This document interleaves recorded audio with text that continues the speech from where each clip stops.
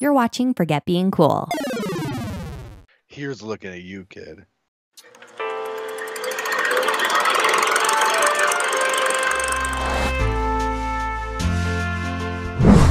Jeff. Hi, Jeff. Hi, Dave. Dave. Dave. Hi, Dave. Dave. You just say hi to yourself. No, I said hi, Dave. That's cool. Hi, Dave. Hi, Jeff. Anyway, Jeff, we watched another impactful film. Mm-hmm. We did watch another impactful film. This is a very famous film. It's a very famous film, but when I talk to anybody about it, everybody knows the movie, but nobody has seen it. Did you experience that? I have experienced that as well. Look, people who care a lot about stuff like this have seen it. Like, people like my dad have seen it flipping in cable, and he's like, yeah, I've watched Casablanca. They're like, did you watch it like in its entirety? And you're like, I'm still not really sure whether or not. Jeff. Yeah. Oh, God, there's so many things about this movie. There's moments I liked, and there was a point where I was like, man, this is getting really good. And then it went back to being about politics, and I just couldn't care less. I mean, it was a movie from 1942, Casablanca, and it was about the war. I get that. It's a romance story about the war. You know what the problem with that movie is? Any movie coming out in the late 30s and early 40s. They're still stage acting? No. Oh, that too. But also just every single movie and single thing is a propaganda piece focused on the war. There is not the whole world, not the whole world. A lot of the major world powers were at war with each other, and anything you could get from the 40s had a tinge of patriotism about it. Yes, it did. Let me say the things I liked first, Jeff. Yeah. I love the music. Yes. By far, like, I absolutely loved it. Like that, it is an era and a genre that, no matter to this day, it just speaks to me. Right? Mm-hmm. Completely engrossed in the music every time the Sam played the piano. I loved how forward-thinking their relationship was for the time period. Yes. In the sense that she left him, right? Which is a very women power move for the time, right? Yeah, actually, that's a good point. And it actually showed... And it was about an affair. Right. Which is really different for the time period. Yeah. So that I'm going to give it credit for, and I enjoyed that bit of the story. Every time we went back to political agenda about getting out of Casablanca, right? Yeah. I'm just like, Jesus, just do something. You know, like, somebody flip a table or... There's a fight. There's a punch. There's a slap and a punch. Right. I don't know. Give me more. But it's not an action movie. I realize that. Or give me more of the emotional beats of the, him coming in the room. Like one of my favorite scenes, right? Yeah. Is she comes in and tells Sam to play that song, right? You play it, Sam. Mm-hmm. And he starts playing it, and God dang it, what's his stupid name? Rick? Monsieur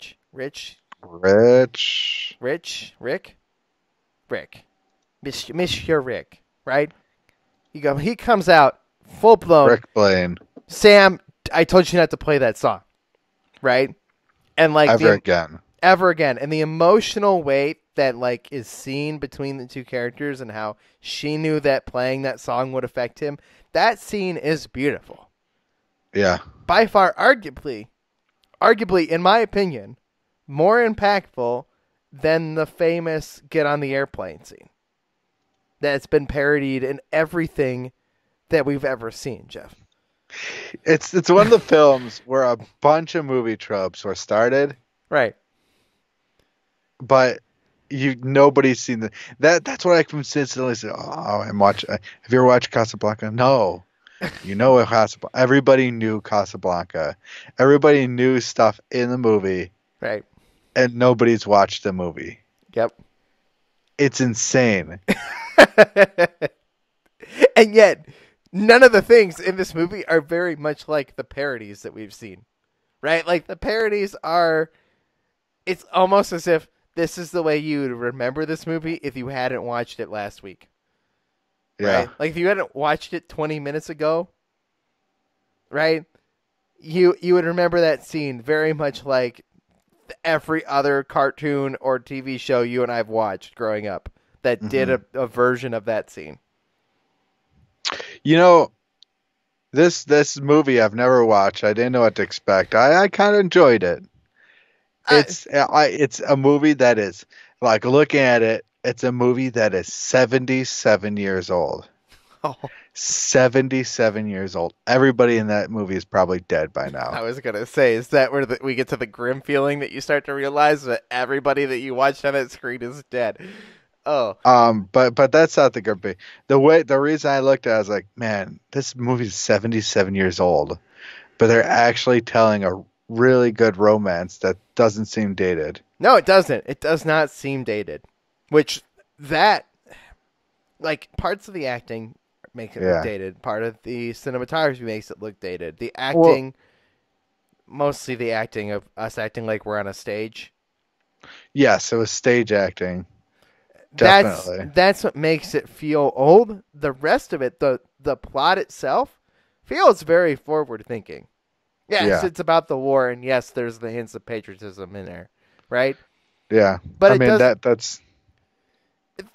There's this weird thing that these older classic movies do, Jeff, where there's like this falsified like man and women relationship thing going on, right? And there's, listen here, see, like this kind of fake, like manpower kind of roles, I don't know how to describe this. It's like there were never people who acted this way, right? Like there was this level of professionalism, right? But they always tried to make the world 77 years ago, right, in film, look the way they wanted the world to look. Not necessarily the way that the world did look. And I don't think a lot of movies to this day still do that, right? We're engraced in completely superhero films, right? Way out there movies. Right. Animated and super powered and special and like, I don't know. We've crossed this line where the standard tropes of what people believe, this one car family kind of stereotypical stay-at-home woman, right? These ideals look, parts of them were true, right? There's truth in all stereotypes. Now this movie though is at the height of World War II, where because the men were at war, almost every woman in the United States was actually working. Right. So it's a movie that shows. I mean, she left him originally. That shows that woman can be powerful too. Do you think a lot of these movies at this time, and I know we haven't watched a ton of movies from the 40s, right? This is the first movie I've watched from the 40s.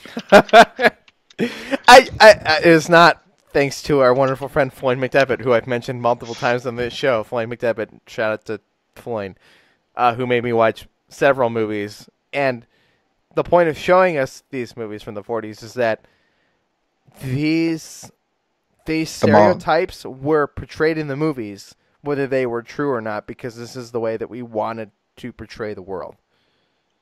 I take it back. I've watched Pinocchio. But this is entirely different than all that. Yeah. But like there were a series somehow the 40s is the golden age of Hollywood, right? Yeah. That's when Citizen Kane came out. On our Casablanca. The Maltese Falcon, which wasn't popular at the beginning, but it has a cult following now. And it's like the golden age of a lot of movies. So I'll admit, Casablanca, I will say, told one of the best romance stories I've ever seen. one of the most true romance stories I've ever seen. I'll give it that. Yes. It's a true it's like a romance story where the romance has already happened and you have to piece together what happened Right. to where there's this controversy between them. And That it tells it bit by bit. that element of the story I loved. Right? Yeah. Anytime we were doing the actual romance part of this story, I was invested in the plot. Hmm. When we strayed from that, I just kind of was like, yeah, here we go. Let's do more of this. This weird trying to get out of this country papers thing that I don't quite 100% understand because I didn't read the history on this. Do you ever think about this? The AFI, American Film Institute, did 100 years and 100 movie quotes for the 100 most known quotes in film, and Casablanca had the most with 6 different quotes. Which Here's are, looking at you, kid. yeah, It's one the most popular, and you're like, oh, I've heard that before. Of course, I've heard that before. right. Lewis, yeah, play it, Sam. Play as time goes by. Okay.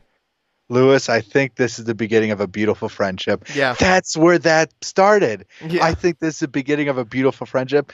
That's already impactful right there. That's a Right. quote that's used everywhere.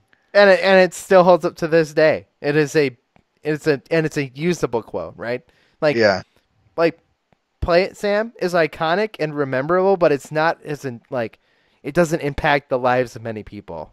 Yeah. Like you can say this is the start of a beautiful friendship. Yeah. Round up the usual suspects. We'll always have I heard that Paris. in there, and part of me said, that start here, or is that them referencing something that happened before this? I think that started there. Okay, I believe it if this list says so. We'll always have Paris. Yeah, And- sure. And here's my favorite one. I mean, this is a cool. Of all the gin joints in all towns in all the world, she walks into mine. Yep. I like that quote a lot. I like that moment a lot too. Yeah. And just this romance, the way they tell it, it's unique to where you don't see how the romance started and unfolded. It's how you see what the romance is like after all the events of the romance occurred. Yeah. And it turns into, and it's during one of the biggest, parts in the World War. Yeah. I think Lewis is one of them. Like it definitely, the way they said it in Casablanca, they can show that everybody is playing like a double agent. Nobody's playing their cards straight. Lewis, the inspector, is flip flopping left and right to get his way, to get an advantage. Yeah. I like this movie. I don't love this movie. I don't know if I ever want to watch it again. Jeff, that was the question that I kind of said, I bought it, as I do. Yeah. Do I ever want to watch this again? I don't know. Probably not. It's a movie you need to see, but Yeah, no, and this is one of those ones on this poster where, like, we watched Moonlight, right? yeah, you don't need to see that movie. You don't need to see that movie. It's not... A lot of these movies on this poster, even some of the ones that I like and have already seen, I'm like, yeah, no, everybody needs to watch that movie. This is also one of those movies. Do I love it as much? American History X is one of the episodes I edited today. Yeah. Right? And we talked about this, and I thought that movie was great. Yes. The same way that I think this movie is very, very good. Yes. I don't want to watch it again, but I'm glad I did. Yeah, it's not a movie I'd watch over and over and over again. Although I wouldn't. Although if you took me into a room, Jeff, and said, "Do you want to watch American History X or Casablanca again?" I'm going to pick Casablanca. You're right. You're right. So That Casablanca actually, like, it was an hour and 40 minutes. So one more thing is this movie was actually, it got colorized in the 80s. I was wondering this because I swear to God I had seen this in at least sepia tone. And it got it was really controversial that it got colorized because people are saying one of like it was filmed in black and white, so the main setting and everything is set for a black and white overtone. Right. It's Colorizing it only in makes it like look completely different. it's basically takes place in like one building. Also. Basically, they're saying a lot of people said Casablanca is a handful of films that doesn't have to be colorized to make it more impactful or make a difference in the storytelling at all. No, it was just them freaking out about doing colorizing. That's Yeah. it. It had nothing to. God, people getting angry about that's silly. Yeah. So the crazy thing, like, so you also see the stage acting and stuff way different from movies nowadays. Nowadays, you get like the whole encompassing like film that's completely different from stage. But this one, you see like they're driving the car, and there's basically the background that's moving, and the car isn't. Yeah. You can definitely tell that they're saying staying still, but it doesn't matter. No, it doesn't matter because this is something I said this to Candace, Jeff. She said, "Oh, it's in black and white. I don't want to watch it." And what I say is, listen, and I'll say this to anybody. Yeah. What's important in this is not what it looks like. It's the story that they tell. And sometimes you have to find the right story to get over that hump, right? I saw School of Rock is one of the greatest movies of all time. It's not on this poster, and we'll watch it at some point. Jack Black, School of Rock, greatest movie ever. Listen, It's definitely hold on. It's definitely Jack Black's greatest. I have movie. a point here to tell, though, right? Yeah. That is a brilliantly done story. It is an absolutely brilliant story, and no one should deny it. They are touring the stage play right now in Cleveland, okay? And I got to go see it. It is not the same story, but it is. It is the same story, but it is told as a stage play, and they do not execute that beautiful story that way. Yet there are plenty of stage plays that I loved. Yeah. Every story has to be told in the right way, and it doesn't matter whether it's an old black and white movie, a stage play, a theater in the park, right? An experimental street performance, right? If you tell an impactful story, a vlog, for God's sakes, are basically stories, right? If you tell a compelling story, it will hold up for the test of time. And Casablanca is a good story. It is a little rough to watch, and I don't think it might persuade people over that line, and there are movies that I think might, but everybody's a little bit different, right? Mm-hmm. I think Casablanca is one of those movies worth giving a shot to, despite the fact that it doesn't immediately appeal to you because it is old. How crazy do you think it is? That's the part of the movie age where the credits were in the beginning of the movie. It's not that weird. This is in a bundle of classic movies on iTunes, which is really hard to not buy, but it's $50, but it comes with like 10 movies. And like Wizard of Oz is in there, and a couple of these movies where those credits are in the beginning. I was like, I love this pack of movies. Gone with the Wind was in there, right? Mm-hmm. Great movies, but I can't buy the bundle. No. I think this movie basically set the golden standard for how a romance movie should be. This is the type of romance movie that, like, this is the gold standard. It's considered the greatest romance movie ever. Every other movie when they make it, it's. I hate the guy in the Notebook, right? We talked about this a couple weeks ago. I disagree with this being the golden standard for all romance movies to defend all romance movies of all time. I think there are better ones, and I would argue that The Notebook is a better romance than this. You would say that that's coming from someone who doesn't love The Notebook. But here, The Notebook came out way after Casablanca. Right. Casablanca is basically the framework that The Notebook did. I feel like they're very different. The Notebook was about two people in the future, and you're trying to piece together why they're significant to each other in the past. Right. Not the same story. And therefore, despite The Notebook being one of the most impactful romance movies of all time, this is a weird tangent for this show to go down, right? I don't necessarily think that Casablanca is the framework for that movie. It's the most influential romance movie of all time. Okay, I'll give you that. All right, it's the. I don't know if it set the framework. That was the part I had a sticking point with. I think the framework has evolved over time. Let me not say framework. I'd say it didn't set the framework. It set basically what every romance movie afterward wants to aspire to be known as. Yet the frame and the workaround of telling this genre, this romance genre, has changed over time. You would agree, yes. Yeah. Okay.